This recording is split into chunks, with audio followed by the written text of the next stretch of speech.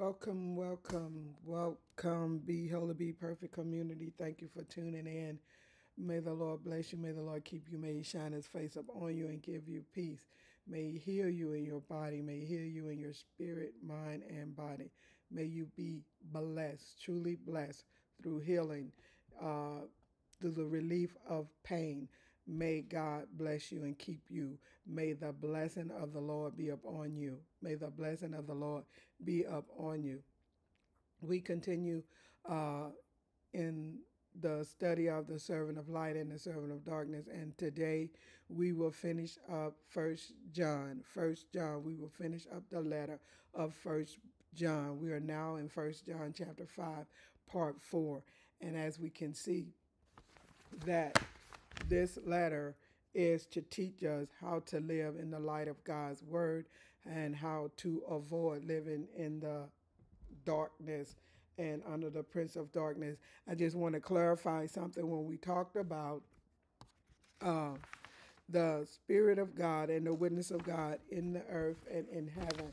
Let us not misunderstand that there are three gods. There is only one God. There is only one God. Only one God. We have only one God. And so let's make sure that we don't get a misconception on the fact that it's three gods. There is not three gods, it's only one God, and that is the Father, our Lord and Master, the Almighty. He manifested himself. He revealed himself in different ways so that we will learn and have a pattern. But there is only one God. Thank you for understanding that. First John verse 5:16. If anyone sees his brother committing a sin that does not lead to death, the extinguishing of life, he will pray and God will give him life. Yes, he will grant him life to all those whose sin is not one leading to death. There is a sin that leads to death. I do not say that one should pray for that. So here I just have to say there is a sin unto death, and that's the blasphemy of the Holy Spirit. We know that Jesus teach us that himself, that to blaspheme the Holy Spirit, to deny the Holy Spirit, to accuse the Holy Spirit of something that we know that we are doing or the devil is doing, and to make the Holy Spirit out as evil, that is blasphemy of the Holy Spirit. So that's a sin that people just have to go to God and for themselves, because the Lord says that there are sins that you just can't get forgiveness for. So we need to find out what those are and live accordingly. And so he say that when we see someone, and here he's talking about committing a sin that does not lead to death, and that's a sin that requires the punishment of death in this world. So someone could be beating on a person, or somebody could be raping. So what is the penalty for those sins? If somebody is committing murder, what did he say? If it don't extinguish the life, if it's extinguished the life, then the Lord said, you know, that sin is not going to be the sin does not lead to death. That if it leads to death, then he's saying don't pray for that person. Why is he saying that? I have no idea. But if he said, then that's what we should do. A lot of times we are trying to ask God for something that is not according to his will. So we need to find out what his will is in this matter here. So do we pray for murderers? The Lord says here that if he've extinguished somebody's life, why did he say don't pray for them? Why is that? Because that is a crime. And that's the punishment for that person is death. So we have a kind of warped way of looking at God and his mercy. So each individual need to go to God, or their spiritual leader, and find out, what sins are forgivable and what sins are not. And it is pretty plain in the book of Leviticus. We don't study the book of Leviticus because we get so hung up on the fact that it's talking about the ritual service in the temple. But after you get past chapter 19, even in 17, I think it begins, it goes into the holiness code. The holiness codes are the codes that we should be living by. And a lot of people say that those are the codes for the Jews. Okay, but God give us some codes too. And when we look at the Noah laws, they fall under the same heading. So we need to learn what we should do and what we shouldn't do in the Lord. And the only way we're going to do that is study his word. Moving on. 1 John 5:17. All wrongdoing is sin. That's what it is. All wrongdoing is sin. And what is sin? Sin is lawlessness. And there is a sin which does not involve death that may be repented of and forgiven. So he's saying here that there is a sin, that can that involves death that can be forgiven. But then there are other sins that involve death that cannot be forgiven. So let's just make sure that we understand and know what that is. 1 John 5:18. We know absolutely that anyone born of God does not deliberately and knowingly practice committing sin, not creating crime scenes. If we live in God, look at that image. If we live in God, we know that we shouldn't be sinning because what? God don't sin. Jesus don't sin. We know that if we are led by the Holy Spirit under the leadership of God, what? We are not sinning. The Holy Spirit is not leading us into sin. He's leading us into righteousness. But the one who was begotten of God carefully watches over and protect Christ's divine presence within him, preserving him against evil. And the wicked one does not lay hold, don't touch him, get a grip on him, or touch him. See, if but if one who was born of God carefully watches, what do you mean watches? Carefully not sin. Carefully don't do things that are lawless. What is lawlessness? Sin is lawlessness. So God is telling us, look, whenever we do things against the will of God, in rebellion of God, well, we commit a crime scene. We become guilty under the law and government of God. It is just that simple. It is not that hard. Just picture yourself at a crime scene that they are investigating you. They are investigating me. Why? Because I have committed a lawless act. Yes, when I speak evil of someone, boom, a crime scene has been created, and I'm being investigated by the court of heaven. Evidence will show that I did that. Then what? I will be punished. I will be punished. That is the law of God. Now, you may not have your head cut off, but you may have some kind of sickness in your body as a consequence of that sin. That's why it's necessary that we repent. 1 John 5:19. We know positively that we are of God, and the whole world around us is under the power of what? Of who? Under the power of the evil one. So when we walk out of the will of God, we walk into and under the power of the evil one. It is so simple. How simple is that? Look at the image. If we stay in our bubble, yes, I said bubble. If we stay in our bubble, what is the bubble here that I'm talking about or referring to?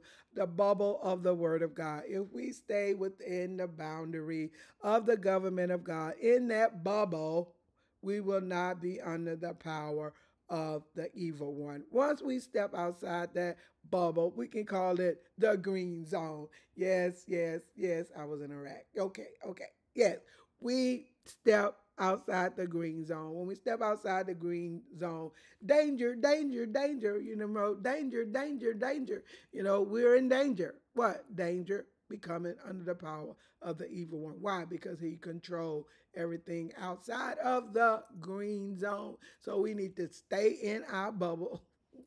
Yes, stay in the bubble. Stay in the bubble and do not. Why? Because when you create a crime scene, what? Guess what? If you don't immediately repent, You don't have to worry about walking outside the bubble. God is going to put you outside the bubble because there is no sin in God. See, and that's why he say what he say. 1 John 5:20. And we have seen and know positively that the Son of God has actually come to this world and has given us what? Understanding and insight progressively to perceive, recognize, and come to know better and more clearly Him who is true and who is true. And we are in Him who is true in His Son, Jesus Christ. And when we say in His Son, we're simply saying we are in God, the Father, and we are one. Why are we one? We are one because the breath of life that He gave us, and it has been transformed from darkness into light. This man is the true God and life eternal. Now we're not this God is not a man. God is not a man. God is a spirit. And those that worship him, serve him, must worship him in spirit and in truth. So when we say worship, worship means obedience. See, we have this thing that worship is singing and humming and clapping and music and all this stuff. But true worship is obedient to the word, the plan, the will, and purpose of God. That is true worship. That is true worship. Now we may enhance that through singing, but the true worshiper is the one that obeys the will of God and walk in the plan of God. That's how simple it is. So people can sing lyrics all day long and still be under the what? The rulership of the evil one. Why? Because they don't have any obedience to God. They just like singing. They like attention. They like being in the spotlights. Everybody everybody now that the praise team is almost overshadowed the word of God. Why should that be going on? Why? Because well, you can figure that out yourself. Nothing should be above the word of God because the word of God teaches how to live. The word of God teaches us who God is. Oh my goodness. Oh my goodness. Let us learn. Let us truly learn what it means to worship God. Let us truly learn. See, we must be in Christ. And I've put this image here so that, when we're in Christ through what? Through our thoughts, through our actions, through the Spirit. It's a spiritual thing that happens to us. And if we're not led by the Spirit of God, we will never understand that because it's a spiritual thing. It's actually a spiritual thing. The carnal mind cannot receive spiritual things. In fact, the Bible says that the carnal mind is against and fight against those things that are spirit, those things that are of God. So 1 John 5:21, little children, keep yourselves from idols, false gods, from anything and everything that would occupy the place in your heart which is due to God, from any sort of substitute for Him that would take first place in your life. Amen. So be it. This is the end of the letter of John. Now, listen to what he say. He said, little children. But remember, there are different levels of growth and degrees of growth in the kingdom of God. So, little children, lads, fathers, men. Same thing, women. Let's not get too hung up on the gender deal.